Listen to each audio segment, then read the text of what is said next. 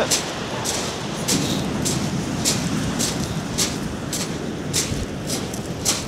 So it's been right up to the top of the beach here. A little less windy, which is good. Yeah, this is all Eype clay, so you know, sometimes it can wash a bit of stuff out. Nodule. Look at that. You can see a very small bit of partial Amaltheus sticking out the cliff. Lovely picrosteel. Another bit there. Yeah.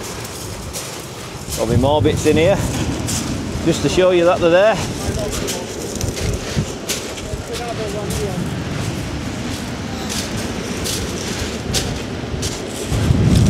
There's another bit there, look, is that one complete? Let's have a look. Ease it out. No, it's just an outer whirl. I don't think any of these are complete in the clay, to be honest.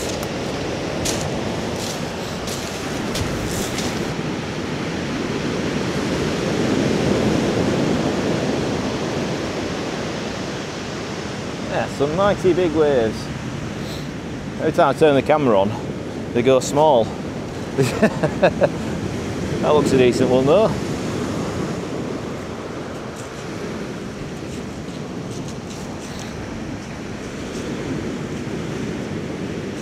Oh, that looks a big one rolling in now. That is a big one.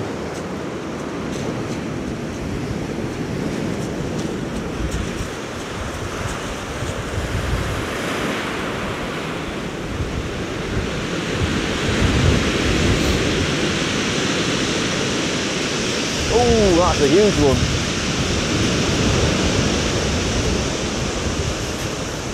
Oh.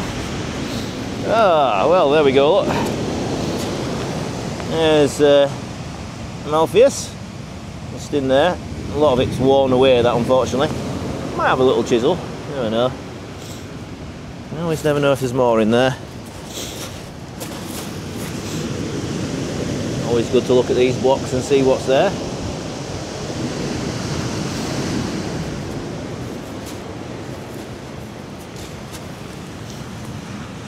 Yeah. Unfortunately, I think most of that's gone. It's going to be about that big. Yeah, I'll leave that one, I think. And there could be another little in there. You never know.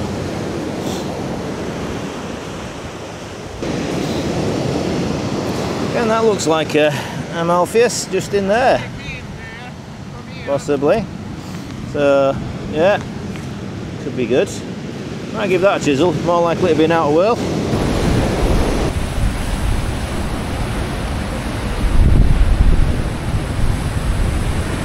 Well, we've made it to the section where the rocks we want are located. There's still lots of sea. At least we can get round now. It was coming right up to here. So, yeah, we've got a little section we can start looking through. Hopefully find one or two rocks. Alright, so we'll get looking and see if we can find some. Remains of an Amaltheus just here, which is a bit of a shame. It's not all there by the looks of it.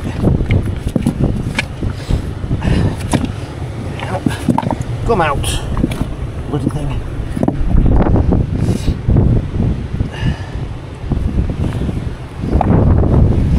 Yeah, not all there. That's a shame, really. But I might just put a chisel in and see if there's any more in there. Because sometimes there can be. Could have been a big one, actually, but. Yeah, shame that to mind. Oh, well, I was just clarting this negative here, which could be a big ammonite. Oh, look at another look at this one, and then just saw this here. Look at that. Ah.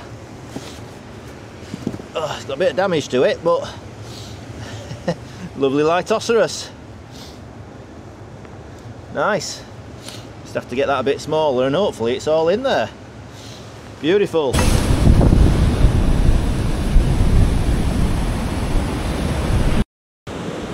There's the remains of a big pinner shell, big bivalve. That would have been a beastie. Not complete, and this just picked up. I'll leave that on a rock for others to see because it's not complete. But yeah, nice if you find a full one.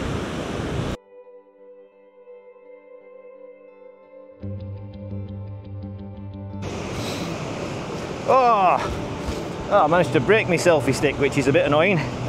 But yeah, first delivery of Ammonites to the car. Not bad. So we got 3 Lytoceras, 1 small one. I did hit it again and just split it. It's got a nice little middle, should be okay. A beach worn one, which again, would be nice in the middle, it's a nice size. And then, yeah, a pristine one which Andy spotted and didn't want, so I've chiseled down to make a bit smaller. So, yeah. Back towards the beach. Managed to slip on the rocks and went for a right 6 actually, which is no mean feat when you've got 4 stone of rock on your back. So might be hobbling a little bit for this second run, but yeah, it's on fire, is Eype. 3 Lytoceras is very, very good going. So there may be more yet. There could be Amaltheus and all sorts of other stuff. So yeah, we'll see what the guys have found when I get up to meeting them, and yeah, see if we can find some more stuff back on the way out there. Now the tide's gone out a bit and it's still raging, but it's not as bad as it was. Oh, right, we get cracking. Right, we're back on the beach now. The wind has eased a little bit around here, so it's a bit nicer to do a bit of filming, and the rain has gone for the time being. It's been quite wet. So yeah, just having a look through these ones now. These were covered over when we came this way to start with. So never know what might have been uncovered. We're just at low tide, so we won't be spending a long time here now with that sea, although the waves look to have reduced a little bit, so it might be alright. Yeah, I think certainly won't be leaving it until last minute to get off the beach, that's for certain.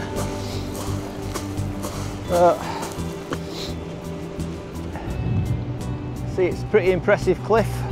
It's the cliffs here, we get frequent landslides. It's very slippy as Eype clay. So yeah, the grey stuff you see there is the Eype clay. So yeah, within that Eype clay there are different layers, and there is one layer which is the Margaritatus stone. So it's this bluey sort of orange kind of coloured stone, and yeah, that's the blocks that we're really looking for the Pliensbachian age Ammonites. So Margaritatus is the zone, and we get Amaltheus, Margaritatus, and we get Lytoceras versicrinatum, I think it is, in this particular layer, along with gastropods and other bits and pieces. Very rare nautiluses, I think, as well. Very rare. We also do get the junction bed, which is similar to what you get at Ilminster, condensed bed of Tuarcian Ammonites. Tuarcian Ammonites are the ones we get in Yorkshire most plentifully, and that's quite pink, is that material. You can get Hildoceras, Dactylioceras, Harpoceras, all sorts of stuff in that. The entirety of North Yorkshire is almost condensed into a bed about a foot deep. So these stones are incredibly slippy. So that's where I did a Burton over there with a backpack full of fossils. So yeah, my hip is a little bit sore where I bashed myself. Oh. So yeah, I'm usually looking for Amaltheus keels, which long and narrow, but it's quite easy to confuse them with belemnites. So you think you've got an Amaltheus and it happens to be a belemnite. They're quite plentiful in these rocks as well. Yeah, it's a case of picking your way through the rocks, keeping your eyes open for anything that looks like it could be an ammonite. Sometimes it is the very faintest of marks that just gives away the fact there's an ammonite there. Ooh. And if there is an ammonite in there, even if it's worn, it's worth taking the block apart, because quite often there are associations, there's more than one in there, as we proved with the small Lytoceras earlier on. There's a mushed up keel of a Amaltheus, And yeah, when I started tapping it, there's a small Lytoceras in there, so yeah, all good stuff. I'm trying to pick my way through this without going in the slippy bits.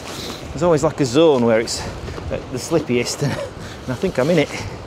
Oh, get a bit further towards the sea, might get a little less, so yeah, that's better.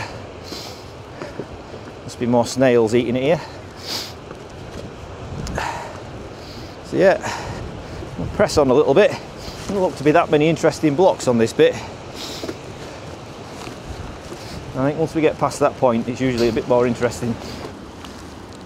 Nice bit of Amaltheus imprint there. So that's probably the equivalent of the jet rock down in Yorkshire. I don't think I can get that out though, it's pinned with this big boulder. So you never know, there could be more in it, but yeah, unfortunately, I'm not going to be able to get that shifted. But yeah, they do preserve okay to the Amaltheus here, whereas the Dax and Hildes tend to be a bit rubbish. But yeah, just looking in this pink layer, quite often there is quite a lot of Ammonites. Again, more of it here. So that's what we found there. Oh, that's going to be nice, isn't it? Yeah. Just poking out, just how you want to find them, isn't it? It is how you want to find them, yeah, no damage at all. Oh yeah, yeah. We got the other bit we can stick back on and prep down to the gastropod. Nice. And then, Oh, and piece and there's there a is little subnosis on the back. Subnodosis on the back. Yeah. Oh, fantastic block. Oh, that's So very if we nice, can isn't it? prep it all from that side, we'll have him, the gastropod we can prep from that side. Yeah, yeah. All Lovely. on hopefully all on the same piece. and then that one there. That is He looks quite big. going to be a superb one, isn't Couldn't it? resist that one. No, fantastic. Oh, well, that's brilliant. Yeah, so we've all had a good day. good day. And there's a lovely junction bed ammonite. Look, looks like some sort of Hildoceras. Yeah, just poking out there. Yeah, it's another one, little in there. Do get a lot of small ones in this this bed for some reason. Yeah, this is all junction bed stuff. Yeah, there's another keel poking there, little tiny one. So yeah, not going to collect that though because the quality of them is not brilliant. But they're nice to see. Yeah, if there's nothing else, it's good to see a few fossils on the beach. Plenty of this material around. It's very pinky orange sort of colour. So yeah, heading back now. As per usual, I've come out with an empty bag for a second time, and as what normally happens is I don't fill it. Usually. Should have learnt by now not to bother. Go somewhere else. Yeah, just looking around, see if we see anything else in these rocks. You never know. Sometimes it's easy to miss something. Tide's already starting to come in, so we need to get moving. Okay, I think we're about done here at Eype today. It's been a really good day. We've had some fantastic finds. Those cliffs up there look proper impressive. I'm sure there's going to be some more falls before the end of the year. I just spotted this rock here. Seems to have a lot in it, and what I thought was an ammonite wasn't actually. It was a clast, but there's a lovely little Amaltheus in there. So yeah, calcite Amaltheus. Should be quite nice. Cool.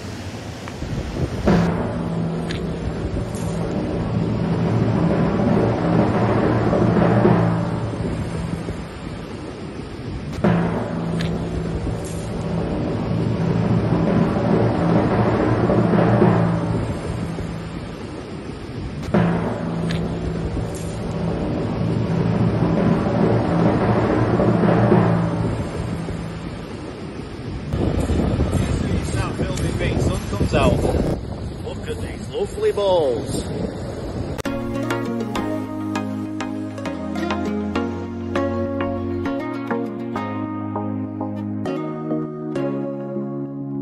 Not a bad day from Eype at all. So yeah, lovely Lytoceras in this block here. A little bit worn on the keel, but I'm sure that could be sorted. There could also be some other stuff in this block as well. Don't know what it is yet until it's prepped, but there could be another Amaltheus in there. So yeah, that's going to be a nice one. We've got another little Lyto here. Again, it's only going to be a small one, I think, this outer whirl, but should be nice. Lovely little Amaltheus. Another Amaltheus in here. Again, it's a little bit worn, so yeah, it may have to be made smaller if it's all there, but you never know. And then this lovely Lytoceras. So this one is going to go to be a Trevor prep. Again, looks like it's going to be nice. Plenty of keel in here. It's a nice chunky one. So yeah, this one's for Trevor's shelf. And yeah, hopefully we'll get a prep video out of it as well. So yeah, it should be interesting. Some good stuff. Farmer's Brewery. The river is well and truly gushing at the moment. The old water wheel not working. Yeah. See all the beer barrels, Farmer's Brewery. Bridport, yeah, there's a fair bit of water coming down. This is the Farmer's Brewery Fish Pass. There you go, so might have a look in there in a minute. We'll get some snacks in Morrison's and then might go for a beer in there and see what it's like. So here at Farmer's Brewery for a nice little stop off after fossil hunting, and I've been very kindly given a selection of beers to try. Some fantastic ones. So the IPA, very nice. Dorset Gold, very nice. Farmer's Gold, better. Tally Ho, fantastic. So yeah, I think we had Dorset Pale as well, which was very nice. So yeah, but that Tally Ho definitely recommended. Fantastic shop. Unfortunately, we missed the brewery tours, so it's weekdays only. So we'll have to come back. But yeah, some really good selection of alcohols, some great ports in the corner that I spied, and some really good beers. So yeah, if you get a chance to come down to Farmer's Brewery.